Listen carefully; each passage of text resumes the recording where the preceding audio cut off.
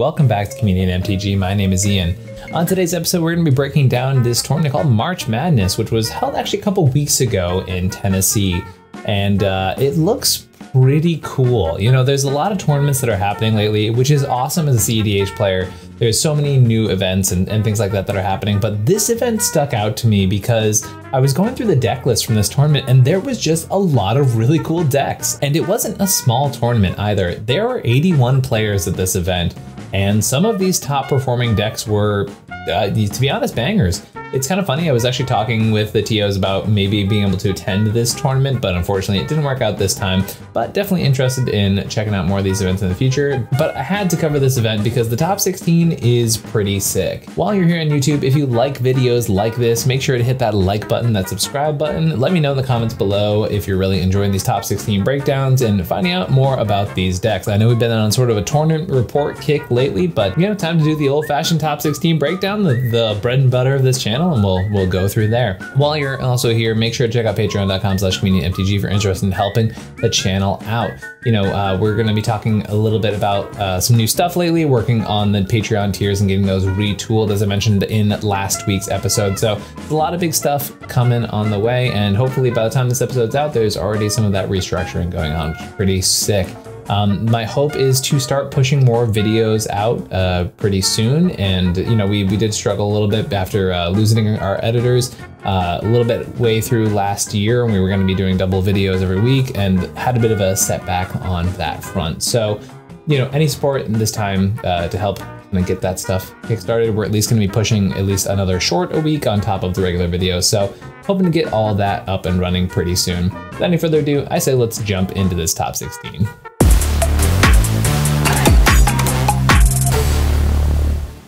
So we've already got a spicy list here with the Might of Minas Morgul, which is the Lord of the Nazgul list. The Lord of the Nazgul I was super interested in, and honestly, I think it was just a matter of the fact that Lord of the Rings had so many interesting commanders that it sort of just escaped my mind, but this commander is super sick. The idea is that, you know, it's kind of like a Talrand, except for you get access to blue and black, and it makes some 3/3s that really start pumping themselves up, right? So this is just a bit of a classic like blue-black control deck. A lot of the things you'd kind of see with like Talion, but with a few more spicy includes, and I genuinely think this deck's got some legs to it, right?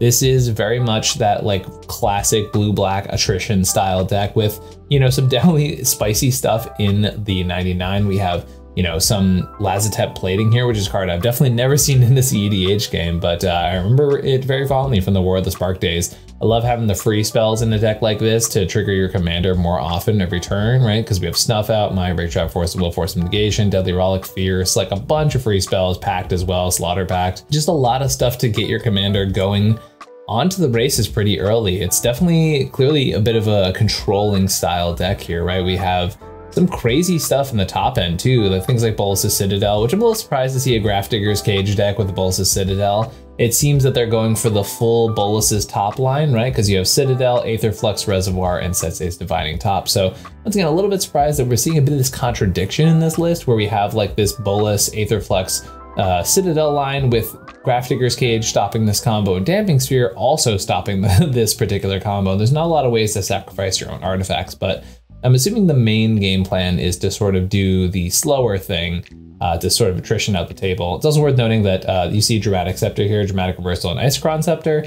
That does actually create infinite 3/3s with your commander because it's whenever you're casting into a sorcery spell, Isochron Scepter will trigger that commander. So you'll definitely have a board of infinite 9/9 creatures, which is definitely far from bad. So this deck is really, really cool. Definitely some spicy options you see in Talion decks sometimes, like Avalith. Braids you don't see a lot in Talion, but you do see it in some of the grindier decks of our format for sure. Apart from that, we have some more of the classic win cons. Definitely interested to see Whispering Madness here as the wheel of choice for this list, but it does sort of make sense when you give the context of, you know, this is a flying commander that makes 3/3s with, I'm pretty sure, Menace, right?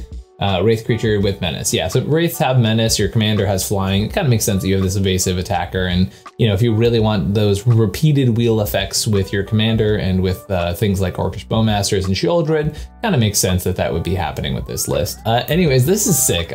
I'm like so happy that this is the first deck I covered. And this is definitely one of the factors that convinced me to do this tournament, even though it was like 2 weeks ago at the time of this recording. I was like, there's no way I'm not covering this deck. It looks so awesome. And yeah, congrats to our pilot Caster Moon for top 16ing with this very cool deck. We have Draco 92 with the very original name of Blue Farm. This is seemingly a very classic Blue Farm list. Some of the spice here right away with the Shieldred and the 99. Apart from that, I didn't really see too many things that stuck out to me as like crazy Blue Farm includes. You know, a lot of people had talked about Shieldred very early in Blue Farm's career when Shieldred had come out. I guess not in Blue Farm's career, but in Shieldred's career. But it usually is not in most of these Blue Farm lists. The rest of the Blue Farm stuff is pretty standardized. You don't see like a Teferi in here or anything like that. But you do have your classic Intuition Breach lines, you have Mnemonic Betrayal, you have your Adnaz, you have your Dockside, all of that good stuff. This one is like, feels like it's going bigger than a lot of other Blue Farm lists, right? We have a Shieldred, we have a One Ring, we have a Smothering Tithe. You know, there's a lot of high-end threats. I'm actually curious to see what the Adnaz curve is here on this deck, which actually Moxfield does show you. Yeah, so it's a 1.32, which is honestly slimmer than I thought, given how many 4-drops are in this deck. So that's it's a pretty interesting number here for this list, but you know, a very large Blue Farm list able to make the top 16 in this cut. Edimus 2003 here with Yuriko Doomsday. We have pretty classic Yuriko stuff going on here. You know, I've definitely seen Yuriko lists swap around what's pretty standard from time to time, but this is very much striking me as a classic Yuriko list here. I'm definitely seeing more of these Yuriko lists have One Ring and still play that even through Null Rods and stuff like that. Yuriko can really break parity on a lot of these like classic stacks effects, which is one of the biggest benefits of the deck, is that if your opponent's decks sort of fall to one of these pieces, there's a solid chance you can really outgrind your opponents by just doing your like pretty classic ninjutsu style stuff. The rest of the deck is big spells that you want to flip over with Yuriko. Insidious Dreams, not always a Yuriko include, but was definitely one that was talked about a lot when Yuriko first came out. Reasonable Doubt's definitely a new one. That one feels maybe like it's just a newer card. I would be very surprised. I guess it does give Yuriko evasion, which is kind of cute. That's kind of fascinating.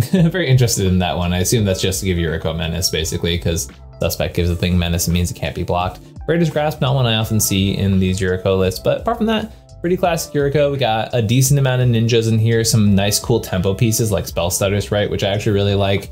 And the rest of it is just trying to sort of curve into Yuriko and trying to get those early evasive attackers, make Yuriko come out sooner rather than later, and then start getting those triggers and eventually win with either Thoracle or just Ninja Burn. We have C. Chapman 26, and this was also one of the decks that I got really excited about seeing here. We have Mox Farm with Jaheira Guild Artisan, which I saw Jaheira and saw that it was red, and I thought this actually might have been Street Urchin, because I'm very used to seeing Street Urchin with Jaheira.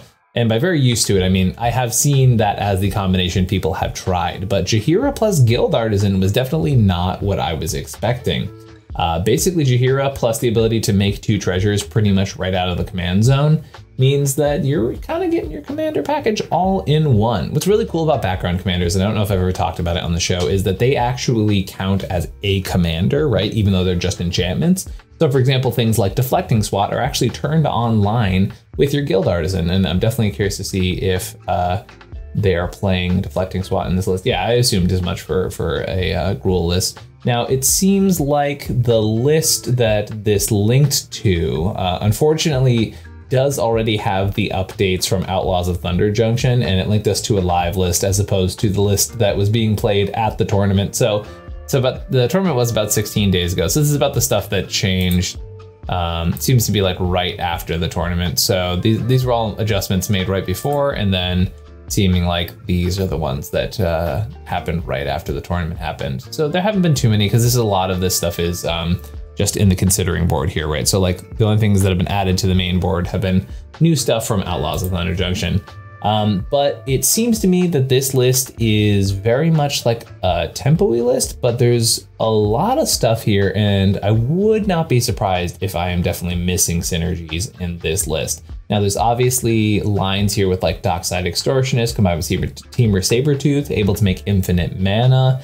that way, but we don't really have an outlet in the command zone. This is one of the reasons I was confused that people aren't playing Street Urchin in this deck, because Street Urchin is a background that allows you to pay 1, sack another creature or artifact, and deal 1 damage, right? So if you make infinite treasures with Street Urchin, you're able to just ping your opponents down infinitely, right? So seeing that they have the Temur Sabertooth combo in this deck, I was very surprised that this was not the Street Urchin background. Once again, I saw Jaheira plus red and assumed they had this very clean win condition in the CZ, but it's much more of the value engine in the command zone as well. So we definitely have some value things here, some value walkers in Karn and Minskin Boo. Definitely got some classic Gruul items. Academy manufactures here. Obviously, it makes the treasures that come from your command zone turn into foods and clues, which I'm assuming is not just a low value thing, but also has some other synergy here. This is a Tooth and Nail deck. We have Kiki Jiki combos with Kiki and Hyrax Tower Scout. Oh, I guess roll tokens do tap for green, because this is just tokens you control have tap to add green. So I guess a roll token, that's actually kind of funny, can be used to tap and generate mana. So this is something that gives your creatures hexproof and also turns into a mana rock afterwards, which is kind of fun. Yeah, this deck also has some combos with Dino DNA. Clearly Magda is a big part of this deck because there's like a portal to Phyrexia here in the list. This stuff is sick. I mean, is there Cloudstone Curio? There is a Cloudstone Curio. Okay, so like Magda plus the treasures generated from your commander can pull you into a Cloudstone Curio line, which makes a lot of sense. That seems like a very solid way to be able to win the game. Dino DNA plus Dockside is also an infinite combo because you can, if there is a Dockside in the graveyard, it's a very expensive combo to be clear. You need to have Dockside generate more than 7 treasures, or sorry, 7 or more treasures. And then you can just make infinite dinosaurs that are a copy of Dockside. But this deck is kind of wild. It's also a Breach deck? What? A Trinisphere Breach deck. Okay, all right. Without any Breach lines, it kind of seems. Okay. My intuition with this list is that it's mostly a Cloudstone Curio deck, and like a lot of it is just that Temur value goodness. This is a wild deck for sure. Is there a Dualcaster Mage in here too? Okay, yeah, so there are also Dualcaster Twin Flame lines for the clean wins. A lot of sort of compounding, layered Gruul win cons in what is definitely a spicy deck for sure. So congrats to our pilot for bringing this absolutely buck wild list and doing really well with it, making the top 16 of this tournament. This decade's a roller coaster, and I'm glad to have taken a ride on it. And we'd like to thank one of our sponsors for today, Tales of Adventure Magic. They are an awesome store and vendor. You'll see them at a ton of different events throughout the year, and they always have a crazy inventory, and especially for those who really like bling, they have an awesome online store as well, and all the information for that will be in the description down below. You can check that out and get 5% off if you use code comedian at checkout, which is pretty cool. We have Pyro James here with Godo, the Chosen One. We gotta love a Godo in top 16. You know, one of the tournaments I was at recently, I guess at the start of this year, was one of an SCG where Ryan from Playing with Power was able to top 16 in Godo. Wasn't able to cover that part of that event.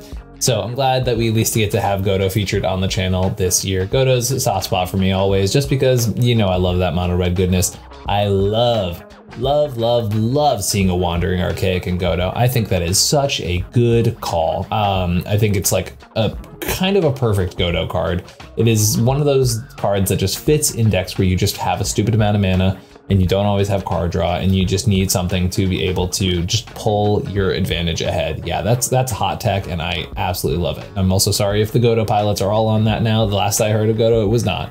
Dualcaster and Twin Flame Heat Shiver. Love having the backup win con in this version of Godo. This is the kind of Godo that I can get behind playing for sure. I am all about this Godo. Yeah, maybe I'm you know, outdated on some of the Godo tech here, but this version is really speaking to me, and you know, maybe some Godo plays in my future. It's always a deck that you know, I'm a giant mono red fan, as longtime followers of the channel will know. So you know, maybe this is Godo's time to finally make me sleeve it up for a big tournament. I love Godo. I think it's super fun, super explosive, and I love the choices for this specific variant of Godo. And yeah, I mean, there's a lot of cool stuff here. We got our Blast to protect our Godo. We got Ricochet Trap, which I haven't seen in a hot minute. Love seeing a Pyrokinesis here. I think it's super awesome for low color red decks. We got Bolt. We got our Accelerants with Theft. This is This is some sick Godo stuff. I'm all about it. Sting is also kind of cool.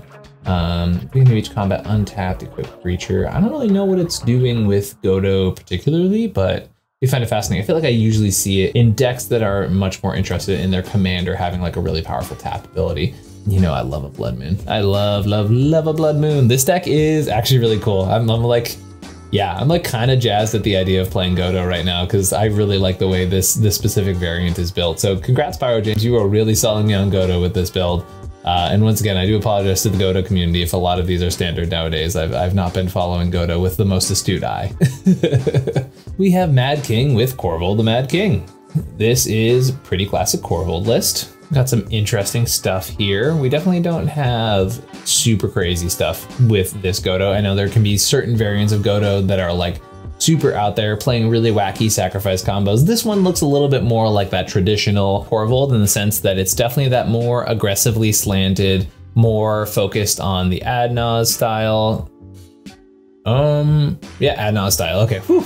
This is not sorted by mana value, so it threw me off there. But yeah, definitely Adnaz style Corvold. We got our grinding stations, we got, you know, our breach lines, stuff like that. Got a little bit of that reanimate for sacking your dockside and recasting your dockside and sacking your dockside again. Classic Corvold stuff here.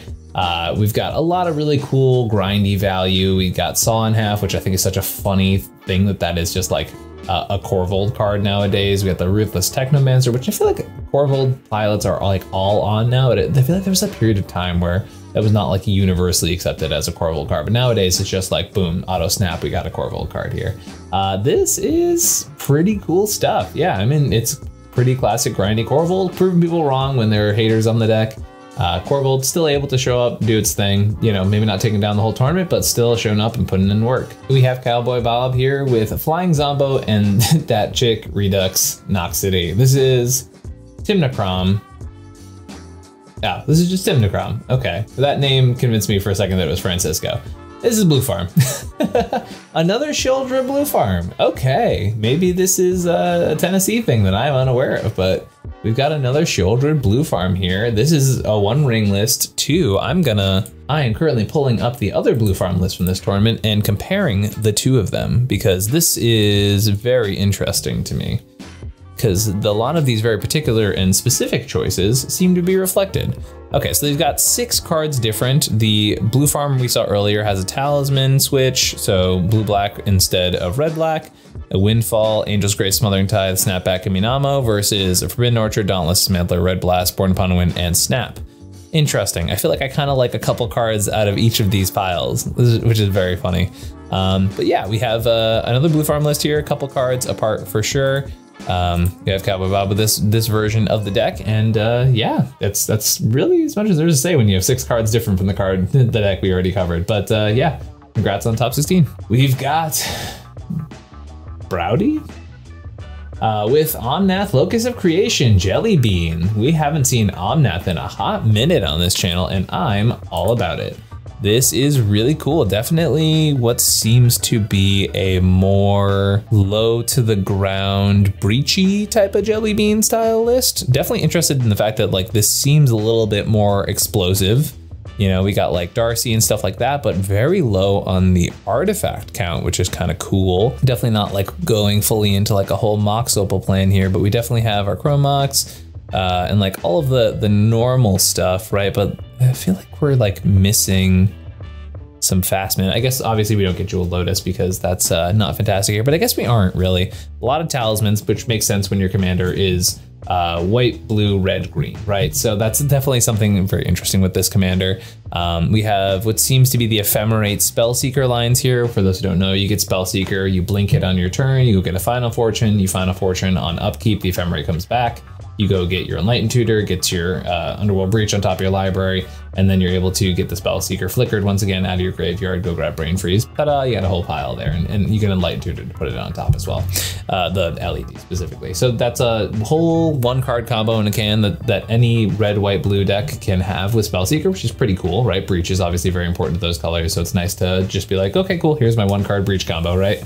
On top of that, we have Displacer Kitten lines here. We have Teferi in the deck, so Teferi plus Displacer Kitten, as we all know, creates an infinite draw combo with any sort of rock that is either neutral or generating you mana, right? So any of our things like Chromox, Mox Amber, Lotus Petal, all that stuff, not Mox Diamond, because it obviously sacrifices itself. Then we have Emil here, Emil Pistoxide.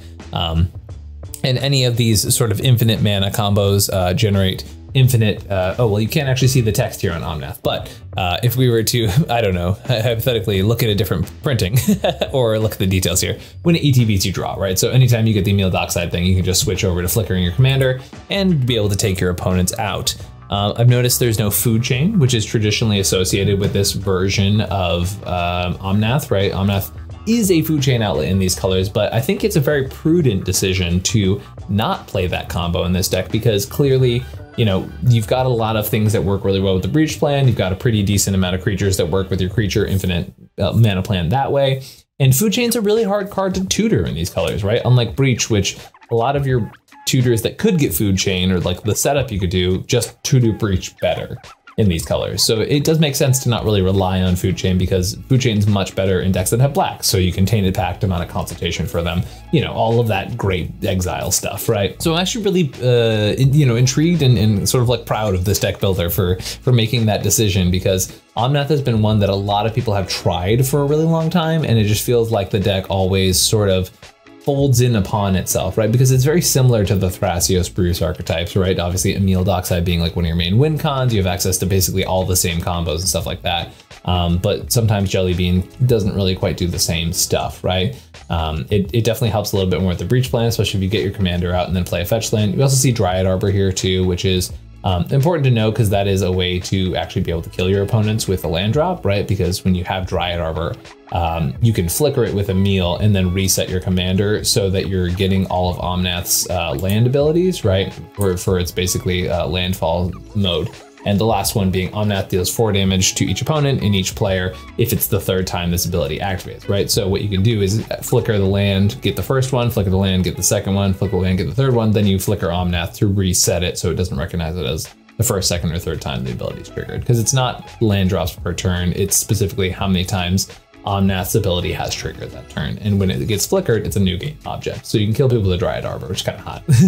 Congrats to our pilot for making a very interesting Omnath build. Do you see what I'm talking about this tournament? It is pretty sweet. We got Soul Rack here with King Kenny Needs a Win. This is a Kenrith build here in this top 16. Got some interesting stuff in it already from what I'm seeing.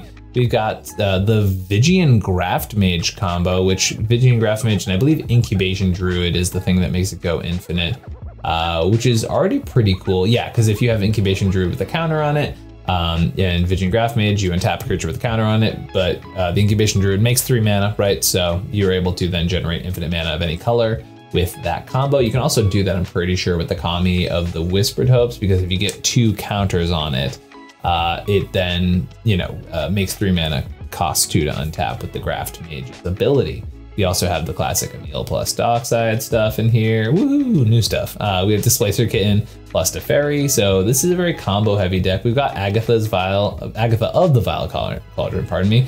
And we have Zerda here to clearly reduce the activated abilities of not only our commander, but our combos that we mentioned. This is also a Breach deck, a Survival of the Fittest deck, which is kind of cool with Kenrith. Kenrith is really good with the graveyard, right? You can throw things in the graveyard with Kenrith's ability. You can pull them back out. You know, sometimes you just need an uncounterable way to try and win the game. This is a Thoracle Consult deck as well. So this deck's kind of wild in the sense it's like, there's a lot of creature combos, there's a lot of counter combos, there's a lot of Breach stuff, there's Thoracle Consult. It's not a Nas thing for sure, but there's intuition lines. Yeah, I mean, a little light on interaction actually, which is kind of crazy for this being a 5-color deck here. But this deck seems like it's really just like big combo soup, which is definitely not a bad thing, right? Big combo soup wins games, and clearly this pilot was able to win enough to make the top 16 here with this Kenny Needs a Winnie deck.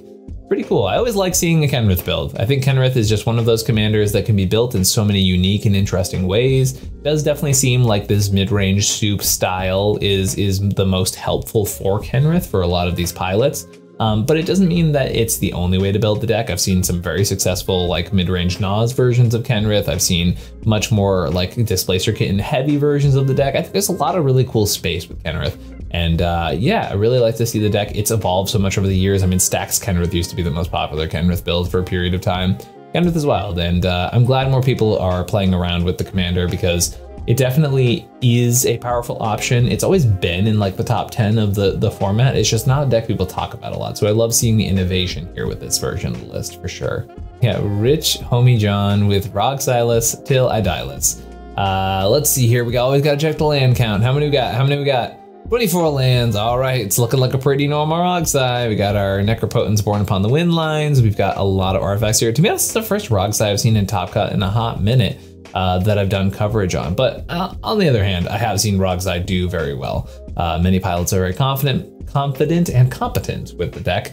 The idea for those who have not seen Rogsai, and for this is the first time, I would be very surprised by that, but Rogsai is the Turbo Nas deck of the format, right? If you are trying to go fast, it is the fastest gun in the West, right? You are trying to get your Rogrek out, which basically turns into a Mox Amber.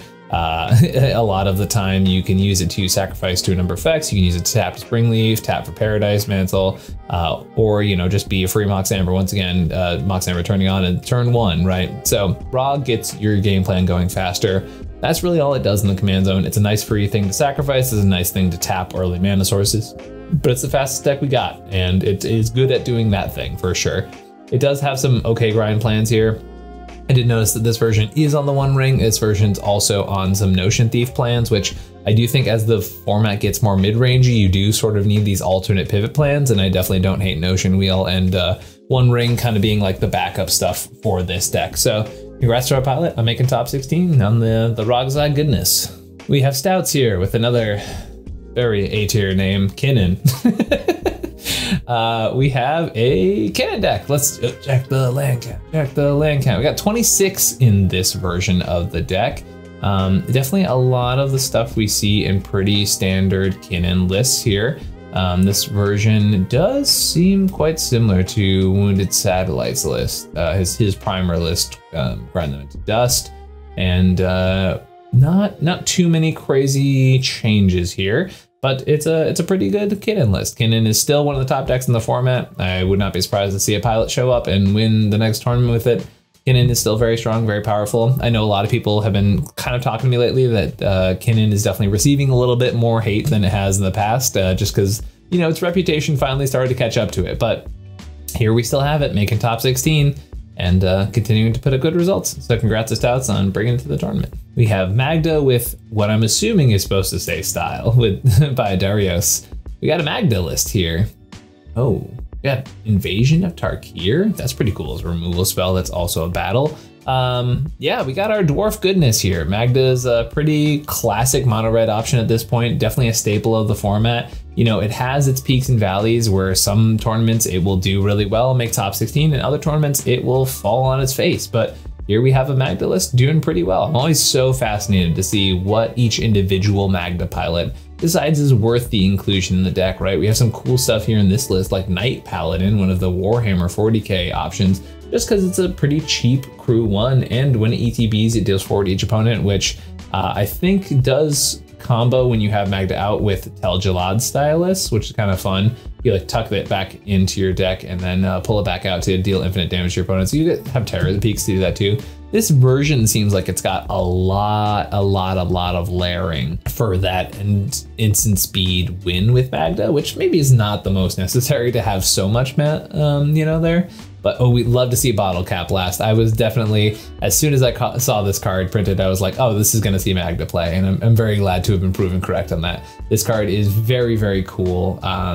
Makes a bunch of tap treasures, which you definitely need to make a commander work, which is kind of cool because you can also tap treasures to cast it, get a bunch of tap treasures, and then sacrifice them to Magda, because Magda does not need untap treasures to activate its ability. So very cool to see that card actually seeing play here. This is definitely a more heavy on the dragon version of Magda, but it's very cool to see. I've seen a bunch of different stuff in Magda lately. Like I saw Chisgoria the other day. I saw like a no dragon version of Magda. There's a lot of really cool stuff with this commander, and I'm always so fascinated to see what each individual pilot prioritizes as far as what the tutor targets are for Magda.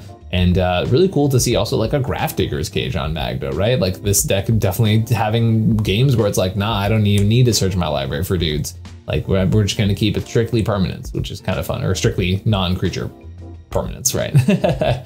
But yeah, cool stuff out of this Magda list. It's very, very cool. Before we get into this top 4, I want to remind you that we do coaching here at Comedian MTG. If you're interested in taking that next step in your cEDH career, if you want to prep for the tournaments, or if you're just getting into the format and you really want some of the best advice to helping get into this format, I do that as basically my full-time career. So find me at comedianmtg@gmail.com. You can find me, and once again, all these places are going to be in the description down below, but you can find me over at Twitter at comedianmtg, or find me on Discord at comedian_mtg. Once again, all those places down in the description where you can find me and inquire about cEDH coaching. It's been an awesome process. I'm starting to gather a bunch of reviews from happy clients who I've worked with in the past, and some of them have gone on to top 4 tournaments, top 16 tournaments, win tournaments. You know, I've had a client who just said they've top 16 every event since they got coaching from me. So there's a lot of success out there with my clients, and I love this process. I'm so excited to get to work with hopefully you in the future. So if you're curious about that stuff, contact me at any of those places, and I'm excited to see what happens next. We have The Better Joyra by Match MTG here in the top 4. Spoiler, this was also one of the cool lists that made me want to cover this tournament. This is 2-mana Joyra, the very cool Joyra, the Joyra that I keep saying is super underexplored and that I keep not spending time on working on. So cool here in this top 4 of this 81-person event. Clearly a Joyra list that's doing very well. Very cool stuff here out of this deck. It does a lot. The basic point of the deck, from my understanding, is that you get to a point where you are just trying to get a bunch of taps with this Joyra ability, right? And you're just dumping the artifacts from your hand onto the battlefield. And I know there's definitely combo lines in the deck. I love to see a twiddle. There's a twiddle in this deck. That's sick. You got a dramatic reversal, which makes a lot of sense. You're trying to untap your commander. There's also clearly a dramatic reversal on Icecrown Scepter lines in this list. And then you look at the artifacts and it's like, my goodness, there's a lot of spicy stuff in here for sure. You got a Patriarch Seal, which is a mana rock that untaps your commander. You got a Mage Right Stone, which just untaps your commander, which is still pretty cool. We got some acceleration here. We got Imposter Mech to clone your opponent's stuff. We got Torpor Orb to disrupt your opponents. You know, imagine your opponent's dockside is on the stack and you're like, yeah, my commander, you don't have an ETB. Nice try, dude. We got Lithoform Engine, which also technically goes infinite with Dramatic Reversal and probably does some other stuff with some combos that I don't understand here, but that's okay. We've got a Ring of 3 Wishes, which is basically a 10-mana Demonic Tutor a couple times, because you remove a counter from it and you just search your library for any card. But you know, when you look at the deck like this, it's like, yeah, kind of makes sense that they can afford that stuff. Got a Mind Over Matter here, which we know goes infinite with the One Ring, because you can then tap to draw a card, you activate Mind Over Matter's ability, discarding and untapping the ring, then you tap, draw 2, and you're like, oh, hey, now I'm netting cards. You tap, you know, do that whole thing. You draw a significant majority of your deck. You have to be careful because you start only being able to draw in like very finite amounts, because you're eventually going to get to the point where you cannot, you know, it'll be like, your One Ring will be on like 12 or something like that, right? And you only have like 10 cards left in your library, and then you can't, like, you don't want to die. But this deck's also kind of doing the Magda Arkham Dagston thing, where you got these big disruptive artifacts. You got Chamil, the Inner Sun, which I'm so happy to see because this card is sick. And also that art, I haven't actually seen the full art one. That's metal as hell. You got cards like Coveted Jewel, which is my favorite, like low color artifact creature staple, which I know doesn't mean anything with the way I've just said that, but it's like, it happens enough that I think this card is so funny to keep seeing. We see it in like Sakodama and like a bunch of other weird decks like that. I've got a Refocus in here, then taps your creatures, draw some cards, then taps your commander. You got a Cerulean Wisps. Oh my goodness, this is a wild deck for sure. Like the idea that you can add instant speed, be like, oh, okay, well, commander's only on 2 and it's tapped. I can't really do anything. You're like, sure, Cerulean Wisps it and then drop in a Torpor Orb or a 1,000-Year Elixir and then untap and then do it again. It's like, what? This is so cool. Yeah, this list is wild and it's a trip. And like, not even to mention the fact there's a freaking Memnarch in here, right? Like, there's a lot of clones, I noticed. Quartermunder probably just to untap your commander. But it's kind of cool that Quartermunder specifically works with your commander, because you can tap Joyra, put in the Quartermunder for free, and then untap and immediately get a 4-drop at instant speed, which is pretty cool, because I don't think Joyra has any. Yeah, Joyra is 100% able to be tapped at instant speed. So you can just kind of like play Joyra, just be like, who's gonna go first. You know what I mean? Who's gonna walk right into this stuff first? I'm actually surprised to not see like a Lightning Greaves in the deck, but given how many untappers I just talked about for the past couple minutes, it does make sense. Interesting to also see like this Rings of Brighthearth combos with Basalt Monolith and Chromatic Orrery. So like obviously infinite colorless is definitely something you can do in the deck and filter it to a few interesting cards. Yeah, this is a sick deck. I really think this is pretty fascinating, and I love a brew. This is so cool. I know Sam Black was working on a version of this deck for a long time, and a Spleen Face from to the North was working on this deck for a while, but love seeing it make a top 4 of a pretty large size tournament. This is really, really cool and a very spicy list. Hope to see more of this drawer, because yeah, this is this is rad. I don't know. This is super cool. We've got Outlaw 9401 with Blue Farm 2.0. So we had Blue Farm earlier in this breakdown, and now this is the second one. Okay, so we got a little bit of different stuff here. We got Italian in this version. There's no more Shieldreds in this one. We also got Ledger Shredder, which has been sort of on the decline as far as Blue Farm inclusion, and kind of one that I've always really liked. Loved seeing a Teferi in a Blue Farm deck. No Kitten to combo with, but that's pretty standard with Teferi inclusions. Very few folks are doing that. But Teferi, love to see it in here. Love me an extra Grand Abolisher in my deck that's all focused around that. 2 wheels, kind of fascinating. Angel's Grace, I know was in a couple of the other ones from earlier. But apart from that, not too many crazy things. We got Smothering Tide, we got a 1 ring. So these definitely more grindy Blue Farm lists are definitely showing up. 1.3 curve, so a little bit lower than our ones from earlier. But yeah, all right, we got an interesting Blue Farm deck here with some differences from our other 2, but not too many. Congrats to our pilot for making the top 4. Oh, we got a Darcy here. I didn't even mention that. Dragon Rage Chandler, which is definitely, once again, like Ledger Shredder and Darcy are definitely like considered older Blue Farm tech, which is kind of cool because this was a Blue Farm version that I've always enjoyed, which is, you know, a few more of these like Surveil, pump stuff in the graveyard, curve out kind of nice version. Euphoric End, which sounds like a euphemism. Kess dissing the mages. It's a Kess dissonant mage deck. You know, apart from my top 4 in this one, from my the recent Clash for Cash. I said it right the first time. Event that I did, and this one here, it's not a deck that's been played a whole lot, but here we have Kess doing the Kess stuff. This one's wildly different than the one I played against, though. Holy moly! Yeah, can you tell that sometimes I react to these decks live? What? This is crazy. Okay, so there's obviously the Underworld Breach stuff that we can normally find in Kess. There's Demonic Consultation, Thassal's Oracle stuff. But clearly the stuff that I'm bugging out about is the fact that this is a Necrotic Ooze Kess list. What? That's so freaking cool. It's like Chainer Dementia Master in here too. Yeah, Endling, which I can only assume is also part of some weird Necrotic Ooze combos. Yo, this is crazy. We got Buried Alive, Dark Petition, a bunch of these reanimation effects too. Like, got Sacrifice. Is there like a Hoarding Brood? There's a Hoarding Broodlord in line in here too with Peer into the Abyss.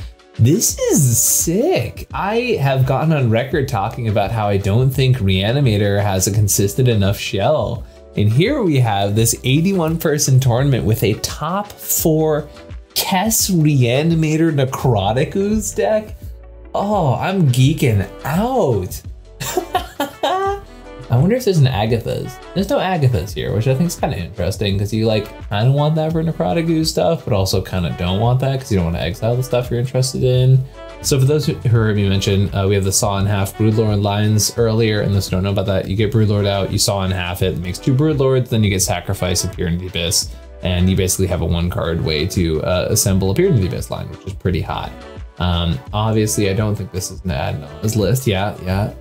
But wow, Reanimator Kess was not expecting to be seen today. I was already looking at these spicy decks from this tournament, and here we have, I was like, Kess is pretty cool. We don't see Kess a lot. Kess is always built the same way, and man, am I fully consuming my words. This is so freaking wild. Wow.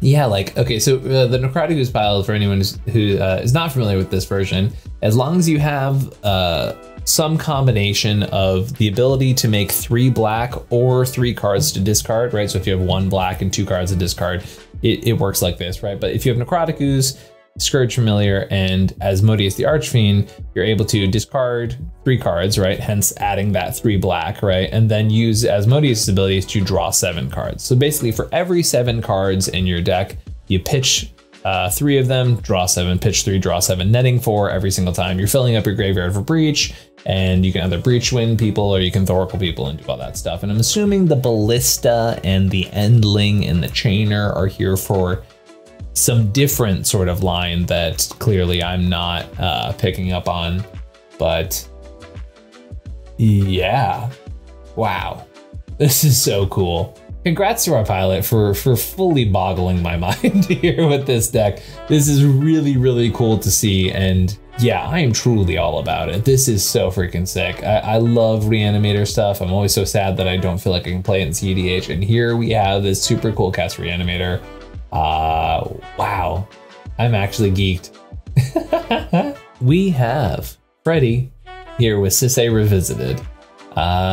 This is a really cool Sisay list too, right? So you're gonna see some stuff in here that's pretty classic Sisay, and then there's some spice. There's a couple little jalapenos in this piece, right? So for those who don't know, classic Sisay list, you want to end up in a situation where you have Aminatu, Nicol Bolas, and Oath of Teferi.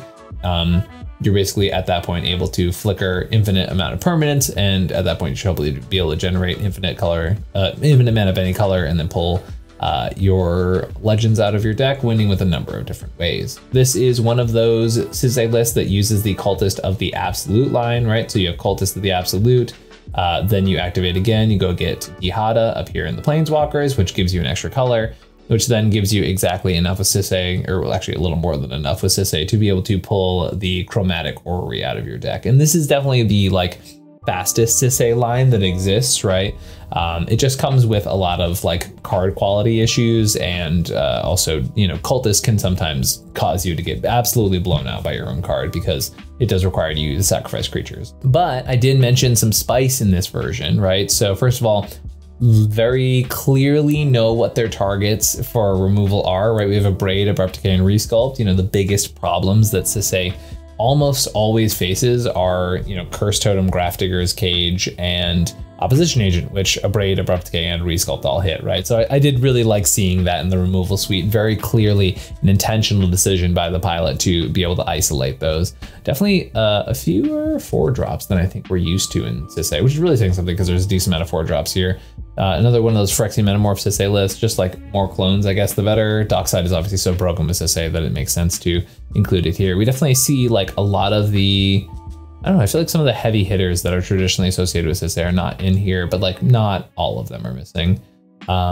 This list is not on Mox Diamond. Huh, that's kind of interesting. How many, it's a 29 land Sisay list, just not running a Mox Diamond? Well, that leaves me curious as to why that's the case. I'm like wondering if it was, I think this was a proxy friendly tournament, so I'm wondering if it was just like a budget thing, but I mean, there's a lot of, you know, pricey cards in here, like a Gaia's Cradle, but there's no Mox Diamond. Oh, okay, cool. Back to the spice I was referring to though, one of them being Displacer Kitten, right? So this deck can already basically pull Teferi out at anytime you get Sisay at 4 power, right? So the idea that Teferi then just immediately becomes a win con with 1 creature in your deck is pretty interesting. We also have the alternate win con here of Felidar Guardian. For those who don't know, Felidar Guardian specifically combines with Saheeli, which was the standard combo back in the day. But basically, you're able to use Saheeli's -2 to make copy Felidar, which then Felidar comes in, flickers Saheeli, resets the Planeswalker, and you're able to make infinite Felidar Guardians, which is not traditionally associated with Sisay. So it's kind of cool to see that combo in here as well. I think you can like sort of pull your legends out and like pull Felidar onto the field with Kinnan, right? If you have infinite mana, which is kind of interesting. I'm not sure if that's exactly the way our pilot is like doing it here. I don't see any legends that like tutor creatures, so I feel like the Felidar thing is not as common. But Felidar also, fun fact, combos with Emil and Gaia's Cradle, right? So if you have 4 creatures, you're able to use Emil's ability to flicker Felidar, which would then flicker the Gaia's Cradle, right? So then if you tap for 4, you can do infinite green mana and then hopefully filter that into the rest of your colors. But this is a pretty cool Sisay list, you know, just not exactly breaking the fundamental concept of Sisay, but definitely playing some spicier inclusions, maybe at the cost of a few interaction pieces and also no Mox Diamond, which is still fascinating to me. Definitely curious to hear if anyone has any insight as to why that particular omission happened. But yeah, we have a pretty cool Sisay list here with some interesting tech with the cats, right? We got a cat-friendly Sisay list. And yeah, very cool. Oh yeah, very cat-friendly Sisay list, actually. It's pretty fun. Oh, I should also mention Luris plus Displacer Kitten plus Lotus Petal is a combo, because you can play Lotus Petal, crack Lotus Petal. When you play Lotus Petal again out of the graveyard with Luris's ability, Displacer Kitten triggers, you flicker Luris, so it's a new Luris, and therefore you haven't played your one thing from the graveyard per turn. Kind of fun. Another little secret combo in here. So this is what I'm going to affectionately refer to as cat heavy Sisay. Is pretty cool. We have Cutzel in here too. So many cats, so many cats. But sick. This was such a cool top 16, and I hope y'all can see why maybe I didn't cover some more recent tournaments in favor of covering this tournament, because the lists in here were so cool. I really love this tournament. I gotta hear from y'all in the comments down below. Which do you think was the most spicy deck? Because there's a lot of choices for that category in this tournament. It's so cool. I'm actually super geeking about getting to cover this tournament. I love talking about spicy decks. I love seeing innovation in cEDH. You know, I had the option to cover like this or another big tournament, and that one was playing like all meta decks with almost no spicy tech. And I was like, I have to do this. It's so cool. So super glad to have covered this tournament. Once again, 81 players. So this was not just some like local game store tournament where people were not bringing good stuff, right? This was a real large event where people were bringing the absolute gas, and I am so excited to have covered it. Congrats to our players for making the top cut at this big tournament. Congrats to our players for making some spicy choices in this tournament and making for a really cool time being able to cover it. You know, cEDH is a place where you can keep trying, you can keep pushing, you can keep doing new things and brewing. It's a self-correcting format. So while there are still some really good top decks out there, there's also people willing to push the boundaries and try new stuff. And that gives me so much hope and love for this format. So thank you all for watching. I hope I'll catch you next time. Catch you later. Peace.